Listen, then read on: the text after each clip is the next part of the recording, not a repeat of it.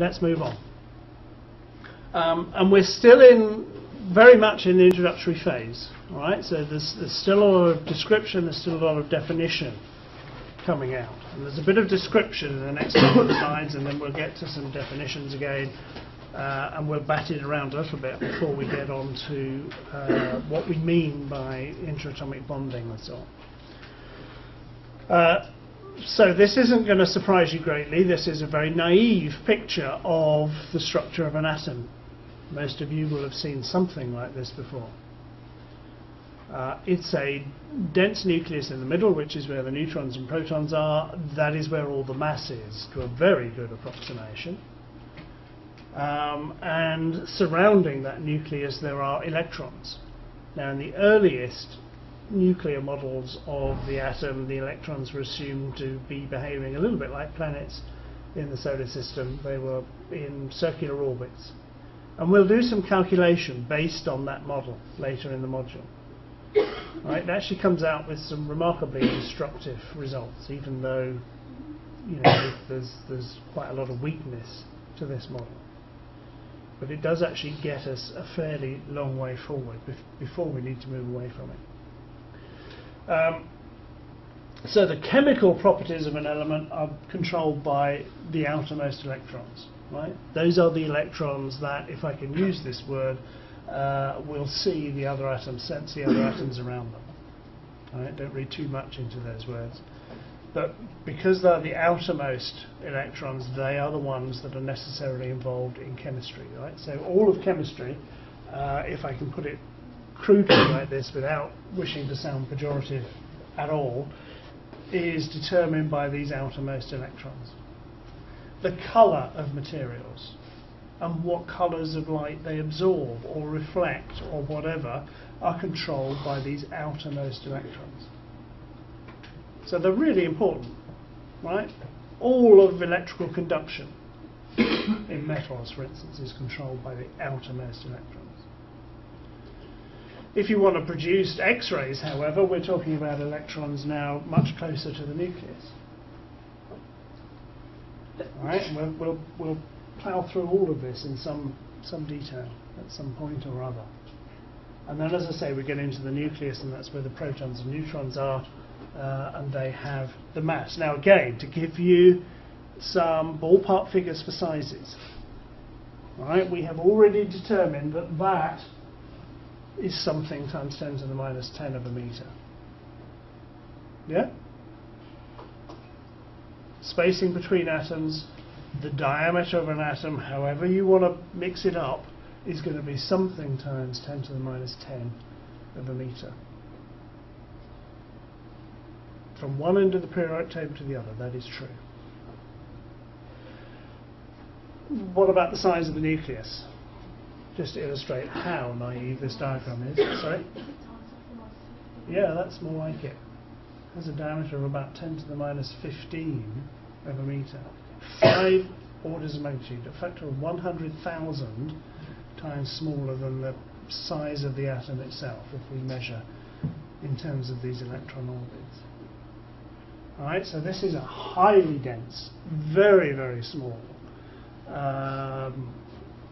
thing in the middle, alright, which contains protons which are positively charged and neutrons which have no charge. So this is a small, massive, positive charge. Right? In that crude sense, most of an atom is nothing. Right? This is 100,000 times bigger than this. Okay, so that's our naive view of the atom, and it's fine as far as it goes. When you get into quantum mechanics, and you will begin this next year and then develop it very, very much in stage 2, you're going to be thinking not about electrons in orbits, but about electrons in orbitals. So you'll be working in terms of the probability of an electron being in a particular part of space as opposed to some other part of space. But it's all probability. So the electrons closest to the nucleus, for instance, are in things called s orbitals, spherical orbitals. And all this diagram is telling us is that there is a high probability that our electron will be actually in a shell of some thickness that's defined, visually in that diagram up there. Right? But it is only a probability. The probability is not zero that the electron at some moment of time will be inside the nucleus or the other side of the universe. Probability is really, really small, but mathematically it's not zero. But it is most probable that the electron will be found in that spherical shell. If we come out from the nucleus, we get things that are slightly more complicated. We now get these sort of dumbbell-shaped p orbitals, and they're in the three orthogonal directions, x, y, and z directions, if you like. So if you stick them all together, we get this shape out here. But again, this is all probability. Our p orbital electrons will be sitting in shells that are defined now by these dumbbell shapes, most probably, but not necessarily. But as I say, this is just showing you what's coming rather than anything that we're going to be able to talk about very much this term. The one thing I guess you do need to know is that as we move out from the nucleus, these different shells that we're talking about, or orbits, whatever the word is that we're going to use, and we'll use both, have a maximum number of electrons that they can hold. Alright, so for that innermost, in fact for all the s orbitals, that number is going to be 2. For p, it's 6, so each of these dumbbells holds 2, but there are 3 of the dumbbells stacked together, basically. Alright, and then we go on as we go through the periodic table. The number goes up, and then we get S1, and then we get S2 and P2, and then we get S3 and P3, and so on and so forth, until we work out through the periodic table. The details of this you don't need to know. I'm just trying to give you an overall picture of how these things are described and set up. There are images. This was taken from, it says where it's taken from, a journal called Physical Review. In 2009, this was the first published image of an s orbital and one of the p orbitals, right, from something called a field effect electron microscope. If you want to go and look it up, that journal is available online very easily. You can go and find the paper. Right, but this is, this is inferred from electron microscopy data. This is, don't imagine this as a photograph of an s or a p orbital. It's not. Very much it's not. But this is what is modelled out of the data that came from this particular form of electron microscope. Okay, so that's our basic model of the atom. Now we have to think a little bit more sophisticated way about the nucleus. And we've already introduced and used this in one way or another, but I want formally to describe and define what I mean now by an isotope. Right, so an isotope is a form of an element, so one element in the periodic table we're talking about in each case, which simply has a different number of neutrons to another form of that same element. Right, it remains the same element because, remember what we said last week, it's the number of protons that defines which element it is. Which is reasonable. Alright, protons are the positively charged bit in the nucleus. In a ordinary undisturbed atom, as it were, there will be the same number of negatively charged electrons around, because the charges will balance out. We'll have a neutral atom, and it's those electrons, remember, that are determining the chemical properties, what this element behaves like. So all of those things are the same. it still behaves like, to all intents and purposes, and to all purposes in chemistry, with one or two exceptions, it behaves exactly like any other isotope of that element. Because all the things that are involved in chemical reactions and so on and so forth are the same. But it's different because it's got a different number of neutrons. So the mass of this element, the isotope of this element, has changed depending on how many neutrons it's got. The mass number, remember, is just a count of the number of protons plus the number of neutrons. So if we change the number of neutrons, whilst we have not changed the chemical properties of our element, what it looks like and behaves like, we have nevertheless changed its mass number by 1 if we add 1 neutron. Yeah?